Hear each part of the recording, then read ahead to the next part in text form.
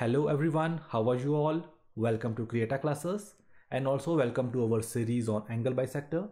This is the 7th lecture under the series. In this lecture, we will cover Excircle and the proof of Exradius. So without taking any further time, let's begin the lecture.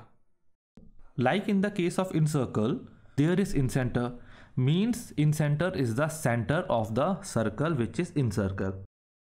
Similarly, here E is the excenter. So this excenter is also the center point of some circle. What is that circle? Let's see.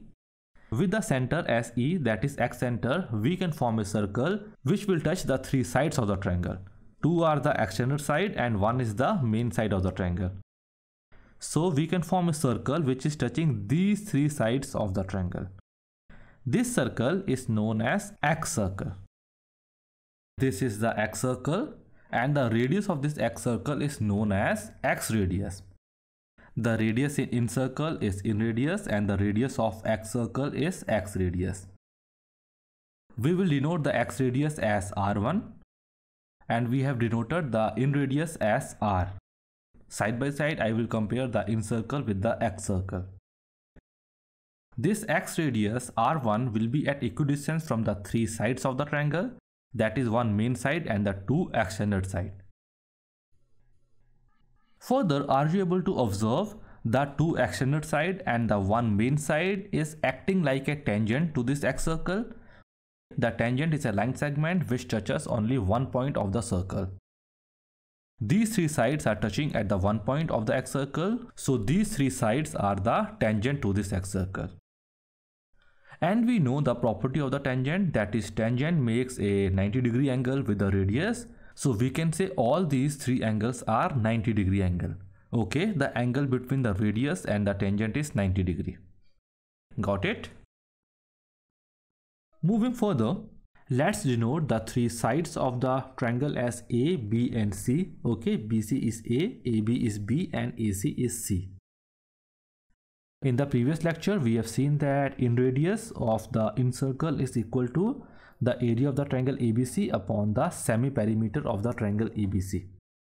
The same we have done in the previous lecture. In line with the similar philosophy, there is a formula for Exradius, that is R1. The formula is R1 is equal to area of the triangle upon semi-perimeter minus A. This is the formula of Exradius. Let's see the proof of this formula. Are you able to observe the triangle ABE? This is the triangle ABE. Can we calculate the area of this triangle ABE? Let's calculate the area. We know area of the triangle is half into base into height.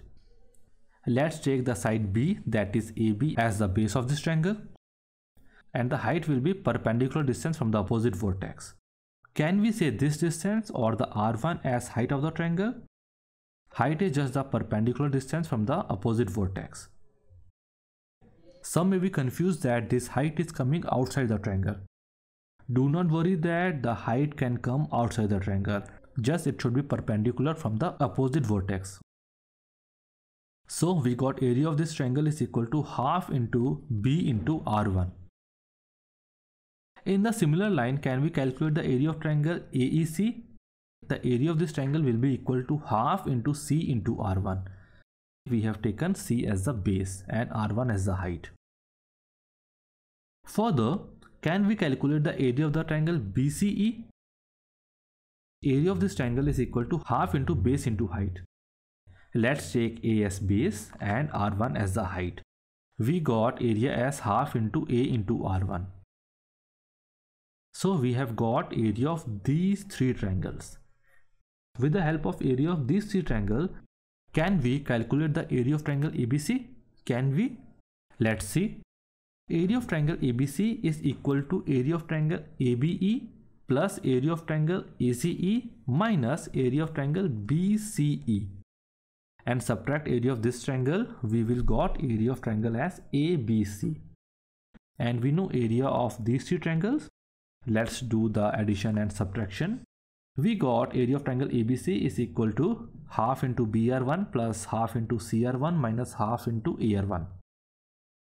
On solving, we got area of triangle is equal to R1 into B by 2 plus C by 2 minus A by 2.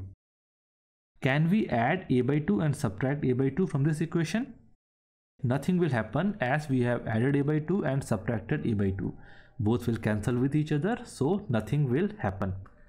Okay, we can do so. We have done this because we want to segregate A by 2 plus B by 2 plus C by 2. Can we replace A by 2 plus B by 2 plus C by 2 as the semi-perimeter? Okay, this is half of the perimeter and the perimeter is A plus B plus C. So A plus B plus C by 2 is semi-perimeter. So on solving, we got area of triangle is equal to R1 into S minus A. Minus A by 2 and minus A by 2 is minus A. On solving, we got R1, that is X radius, is equal to area of triangle upon semi-perimeter minus A. This is the proof of the formula. In radius is equal to area of triangle upon semi-perimeter, and X radius is equal to area of triangle upon semi-perimeter minus A. Based on this philosophy, if we take these two angles as the exterior angle, we can make one excircle here also. Let's denote the radius of this excircle as R2. For this excircle, the formula of X radius, that is R2, will be R2 is equal to area of triangle ABC upon semi-perimeter minus C. Similarly, we can make one excircle here also with the side B, and the formula of X radius of this excircle will be equal to area of triangle upon semi-perimeter minus B. So as per the base of this excircle, we can make the formula of the X radius. Okay students, we have done with excircles. In the next lecture, we will cover the complete summary of angle bisectors, incircles and excircles. So don't miss the lecture. This will be like a quick summary before the exams. So that's it for this video. Hope you have enjoyed the video. If you like or dislike, please mention in the below comment section. And thank you very much for being with CREATA Classes. Have a great day and best of luck. Bye for now.